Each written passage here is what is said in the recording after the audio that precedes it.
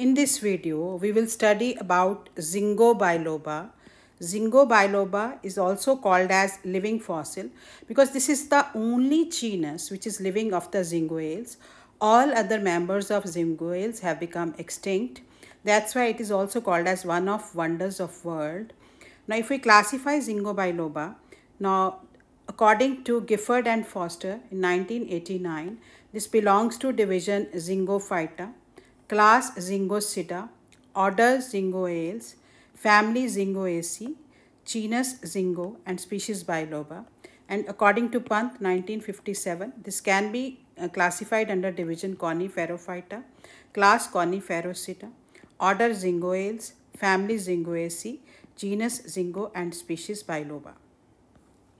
Now, if we see the origin of the Ginkgo, now this is the geological time scale. These are the eras: Cenozoic, Mesozoic, Paleozoic, and these are period: Quaternary, Tertiary, Cretaceous, Jurassic, Triassic, Permian, Carboniferous, Devonian.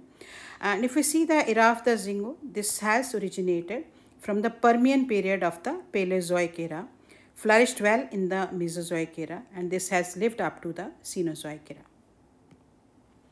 Now, if you see its morphology, what are its external characters? Now, main plant body of Ginkgo is sporophyte, and its pattern of growth is excurrent habit, that is lower branches they spread more as compared to the upper branches. It is deciduous in nature. Leaves will fall off in the autumn season. Now we can see the tree of the Ginkgo biloba. Now this is its stem, and stem will grow straight. So this is the monopodial growth, and these are the branches which are bearing the leaves. Now its root system is taproot system, and it is deep also. It helps in attachment of the stem to the soil. Now if you see its stem, it bears two kinds of branching. Branching is monopodial, meaning it is not sympodial. It grows only by single growing point, and it's of two types, so dimorphic: long shoots and dwarf shoots. Long shoots, they will have unlimited growth, and dwarf shoots, they have limited growth.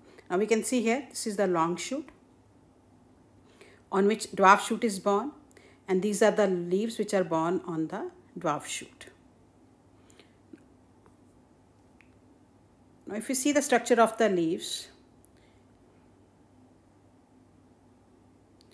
leaves in case of Ginkgo biloba again are of two types: foliage leaves and scale leaves. Now its leaves, they resemble pinna of maidenhair fern, adiantum, so that's why this is also called as maidenhair tree. Now if we talk about its foliage leaves, they are petiolate, they have petiole, and this is the lamina of the leaf.